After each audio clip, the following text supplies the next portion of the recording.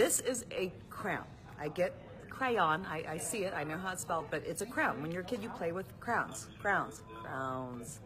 This is a crayon. Crayon. 2 syllables. Okay, this is an orange crayon. Crayon is how you say it. This is an orange crayon. This is a crayon. A crown goes on your head. It's a crayon. This is an orange crayon. This is a crayon. I'm supposed to say what this is.